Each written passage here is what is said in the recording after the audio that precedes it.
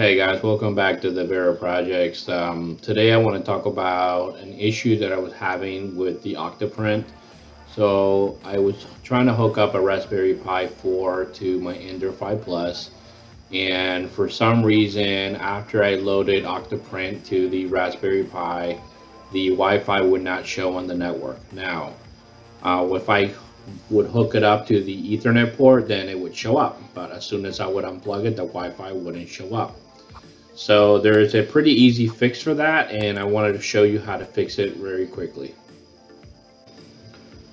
Alright, so after downloading the Octopi and loading it to the micro SD card, they're letting you know that you need to go into the Octopi WPA supplement file, and what you need to do is you need to edit the configuration there. So one thing I've learned is I've removed everything that was in that file and only kept very few things, as in this particular 2 lines, and then make sure that you keep your country line here for the country code. So I'm in the US.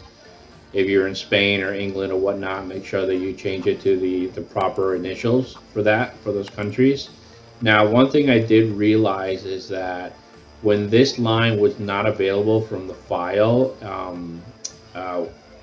for some reason the Wi-Fi wouldn't show up. So there's a few things that need to be in place. So make sure that you do enter your SSID, your Wi-Fi name, your Wi-Fi password, and then make sure that this line is right below this, right? So this is the file, how it would need to look like.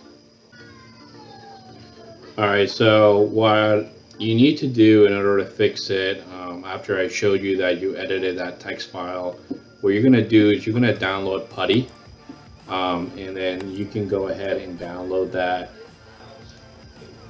So you're going to go to putty.org, you're going to come here and you're going to click here, and then you're going to go ahead and find the correct, if it's 64-bit or 32-bit, you're going to download it, then you're going to run it. It's going to look like this. And then here, what I've noticed is the only way for you to find out what your IP is if you run an application like IP range or angry IP scanner.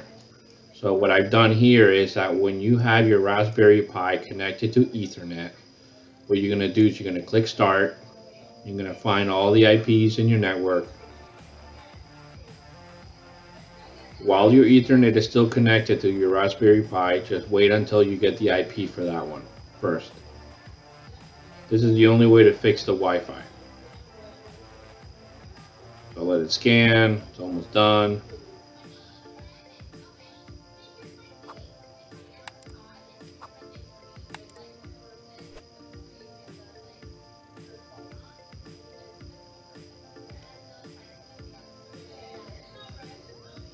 Okay, it's complete. You're going to come here, you're going to sort by name, and then you're going to come here and you're going to look for your Raspberry Pi. Okay, and you notice there that that's the IP address. So you're going to type it in 192.168.1.237, and then you're going to click Open. Okay, just press Accept here. What that's going to do is it's going to be able to, it's giving you the command line into the Raspberry Pi. Right, and that command line, your login is going to be what's in this text file here, Pi, and the password is going to be Raspberry. It's always going to be that. So you're going to type in Pi, and then when you type in the password, you're not going to see anything move. Okay, so like let's say I make a mistake and you press enter, what's going to happen is it's going to say access denied. But if you do type it properly, Raspberry, then you get this command, right?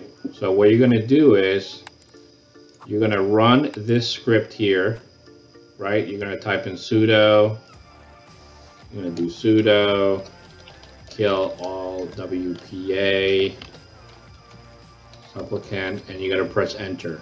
I can't do it now because I already set mine up, but when you press enter, then what it's going to do is it's going to show you here, I took a screenshot of it.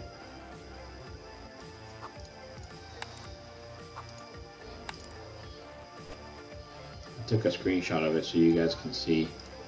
So what happens is when you run that command, it's going to ask you for the password right here, and then it'll say successfully initiated the WP supplicant. That means that it went ahead and it killed it, right? You're not going to notice anything after you type in the password. It's just going to kill it, and then it's going to return with the pi at octopi, and then there you're going to add this entire line, and once you add that entire line, you press enter. It's going to say successfully initiated WP supplicant, right? And what that did was that it basically turns off the Wi-Fi in your Raspberry Pi and restarts it. And by doing so, it automatically goes and makes it work. So after it works, what you're going to do is you're gonna turn off your Raspberry Pi. You're gonna unplug it. You're gonna unplug your Ethernet, and then you're gonna plug it back in. When you plug it back in, it's going to take about 2 minutes to 3 minutes to actually boot up and find the Wi-Fi and get connected. And once that happens, then you're going to be able to go ahead and find it through your IP, right? And once you find it through the IP, you're going to notice that you're going to have to go through a series of steps and questions that it'll ask you. See, I initially did all that when I was already connected with the Ethernet. So in my case, I already did all the steps prior. So when I did connect the Wi-Fi, it took me directly into my dashboard for the Octoprint. And as you see here, right now, I am connected to my printer, right? And then, you know, it's currently telling me like the temperature of the printer, my controllers. I still have to set up an active webcam, and if you want to have a webcam, you can also do a time lapse. So just to take it a little bit further, I wanted to test something, so I've decided to get me this the Logitech camera, this Logitech C920. Right? And I wanted to go ahead and kind of get a mount for that. So I went ahead and I found a mount on Thingiverse, downloaded the file, loaded it up into my Simplify 3D.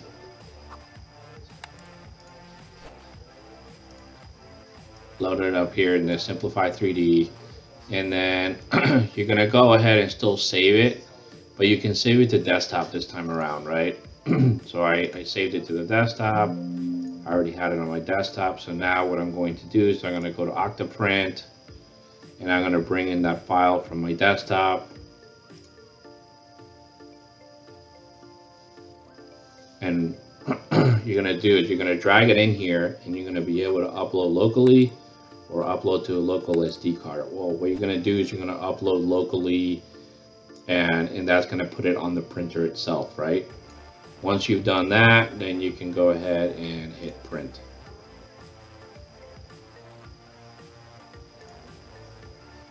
Okay, and that's it. That's basically how you fix it from a Wi-Fi perspective. Well, I hope you guys liked the video. I'll see you guys next time with another great video. Make sure you hit that subscribe button and hit that like button. We're trying to reach to that 1,000 subscribers, and I'll see you guys soon. Bye.